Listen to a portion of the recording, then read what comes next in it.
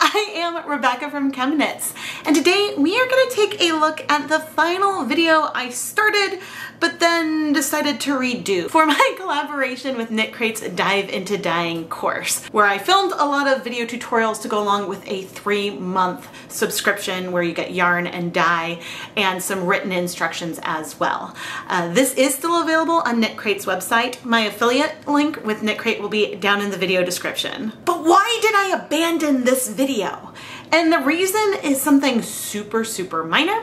I picked 2 dye colors to use as dry powders that ended up looking very similar to one another.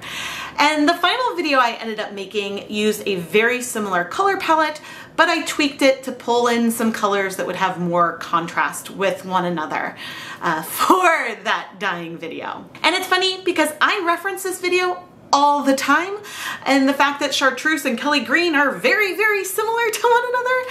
And this is the reason why I like to do crude color swatches and take a little bit of the dry dye powder, apply it directly to yarn to see what the hues are like and to understand how, okay, frozen may be way less pigmented than Caribbean blue, but maybe the tone of the powders is similar. That may not be the best example, but it's the reason why I do crude swatching. So anyway, let's go back in time a few years and see what I was working on. I pre-soaked 200 grams of the Dyer Supplier 75/25 stock yarn in some plain tap water for 30 minutes. Today we are going to play with some yellow and green dyes from Jacquard. Today we're going to play with Sun Yellow, Chartreuse, Kelly Green, and Emerald. I placed the 200 grams of yarn in my catering steam pan that is 4 inches deep, full size, on my stovetop. So there are 2 burners here,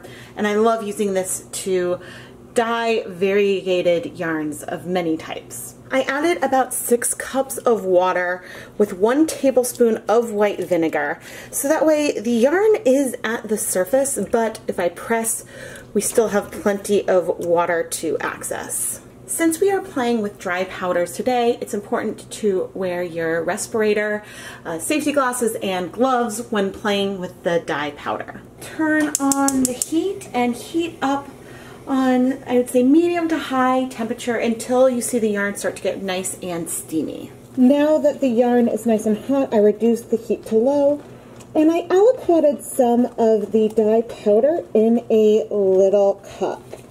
And right now, I'm not really speckling as much as I am adding some of this powder directly on top of the yarn. Now, you could definitely mix your powder up first, but I am mixing it directly on the yarn. This will give some nice variegated depths and tones in here, while also still having fun and playing with this color. This is a really fun way to play if you haven't had time to make stocks. You can even take the dye on your gloves and pat it on the yarn to add that color. A few notes. It's best to start with less color and then add more as needed. And I don't like to wait too long between adding the powder on and then coming in with a dedicated dye metal spoon to spread out the color. It is helpful to have some kind of paper towel or rag on hand to dry your fingers between going in the different colors. And one of the big reasons why I aliquoted the dye first before going into it is that I don't want to go with damp hands back into the original container. Starting with our Kelly Green, I am adding some down here. You can see the steam sort of collect on the outside of my cup, which is the big reason why I am dealing with this in a cup instead of going directly into the container. Not that my fingers would fit very well in the small Jacquard bottles, but oof, I love this color, and I'm definitely going to want more of it. So you see that I started small There's a little bit of blue in with this color. I got some in the middle, but I'm not going to worry about that. Let's add some more.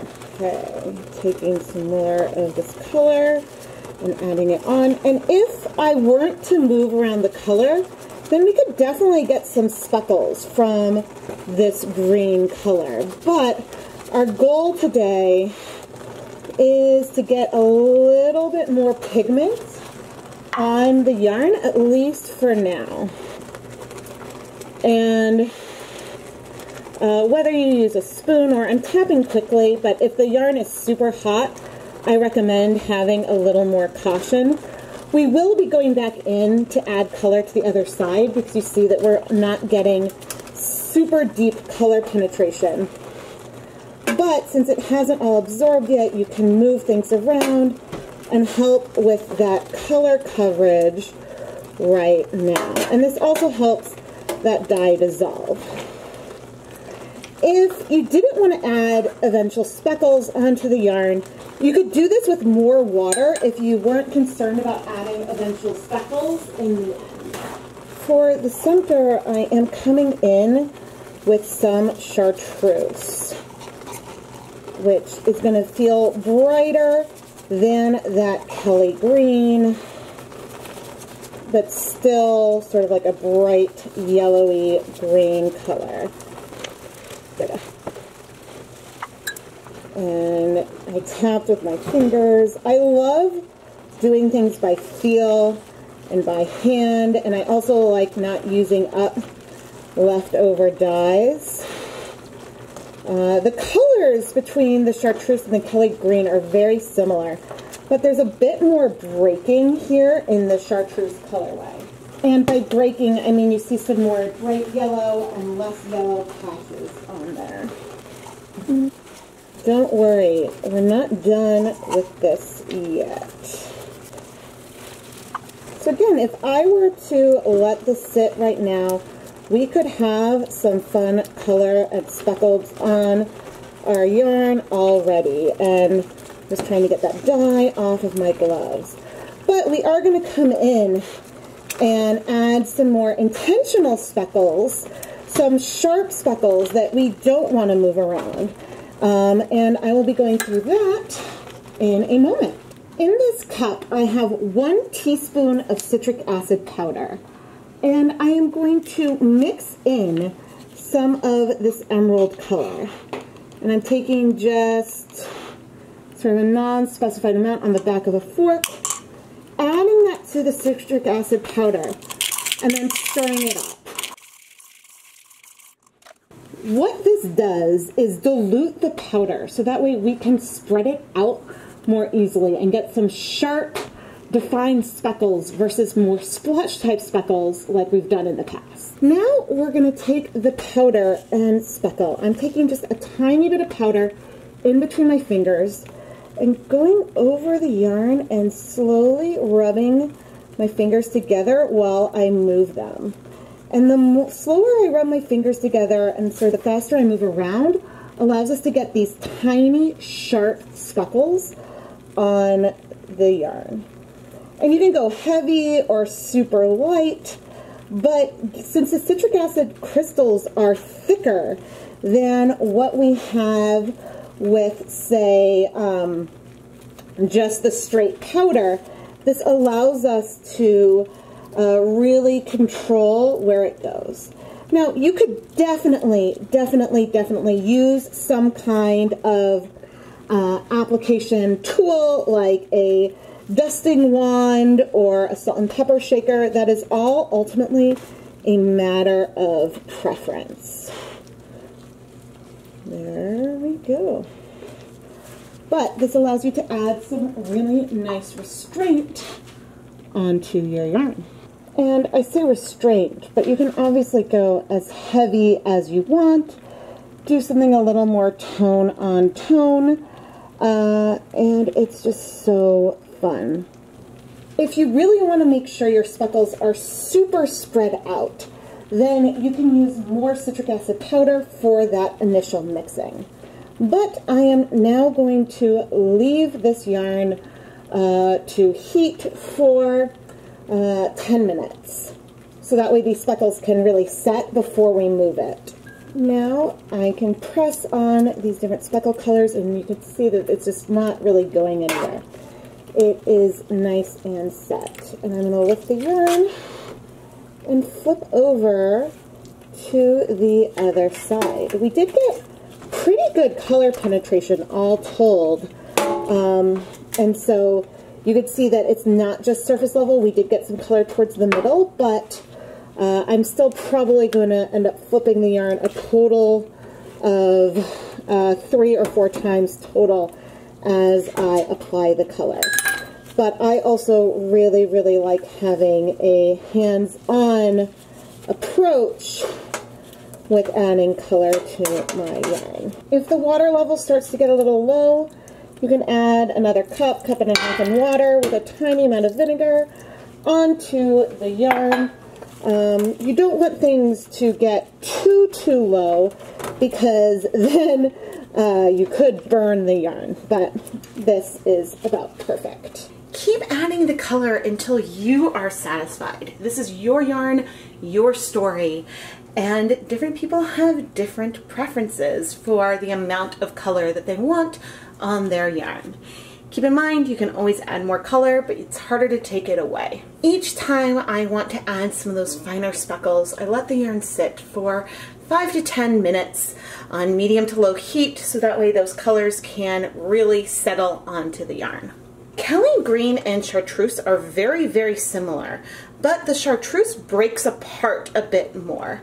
So over there, the green feels a little more uneven. You see a little more yellow shift to it, which I think is absolutely beautiful. Once you are completely satisfied with your color placement and saturation, you can turn off the heat and either leave the yarn in the pan to cool, or you can set it aside to cool completely before you go and wash it. Don't forget to make sure that your yarn has had heat for about 30 minutes from the time you last added dye. You don't want to add the dye and then turn off the heat and be done. You want to make sure that all of your colors are really well heat set. So far we've been pretty methodical with where we have applied the dyes, but you can be a little more random with your powder application, layering the color on your yarn, maybe waiting a little bit more before you spread out the color to get those variegated sections. And in doing this, you'll end up with some speckles from the colors already, depending on the hues you're playing with. Then you can layer on your citric acid speckles as heavy or as light as you like for another beautiful version with these same colors. And what I'm showing right here is also a really fantastic way to use up any leftover dye powder that you have from your project. Otherwise, you can store leftover powders in a sealed container for next time. We are going to wash our cooled yarn in some cool tap water. You want to make sure that if there's bleeding that you rinse that out of your yarn. I am going to use a tiny amount of some dish soap in here as well. Sometimes the addition of soap causes or allows you to see whatever bleeding, but our water is clear. I'm going to go ahead and rinse the soap out and hang the yarn up to dry, and we can come back and take a closer look at our speckles. Here is the finished yarn that we dyed in this video. And while we know that here we have Chartreuse, here we have Kelly Green, they really, really look extremely similar.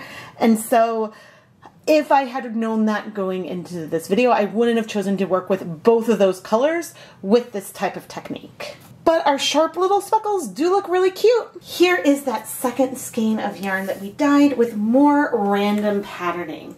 This one, using both the Kelly Green and the Chartreuse, you can't necessarily tell which one is which, but it does break things up a little bit more, and so I think I prefer this overall effect. But again, when I went and refilmed this video for the actual Dive Into Dyeing course, I shifted some of the greens a bit so that way I could have more contrast between the individual colors, because I thought that that made an overall better example of the kind of technique when you could see the difference between the different colors. Typically, when I film my videos, I try to share the mistakes I make, the things I would do differently along the way. But this is what I try to do in videos that I'm publishing on my own channel. If I have been commissioned to make a video for another company, I don't want to share my doubts or second guessing in the video because I'm trying to make a more cohesive tutorial for a different type of audience. And so it's been fun to see me go back through some of those videos, redo voiceovers and takes multiple times to try to say things concisely versus having more of a stream of consciousness that often happens in my videos. I do have a playlist with all of the Dive Into Dyeing videos that you can find on my channel, or you can go and check them out over on the Dyer Supplier YouTube channel. The final yarn is really, really pretty. I'm surprised it's taken me this long to share this footage, especially since this is the footage that encouraged me to do a whole series of swatching videos and to look at colors within one brand and to compare colors within different brands. So that way I can have a reference when I want to go and play with the dry dye powders. But anyway, please make sure you subscribe to the ChemKnits Tutorials YouTube channel. If you love the yarn I dye, go and check out the ChemKnits Creations Etsy shop. Almost all the yarn in my shop has been featured in a ChemKnits dyeing video, and it's a great way to help support the content here. Thank you so much for watching.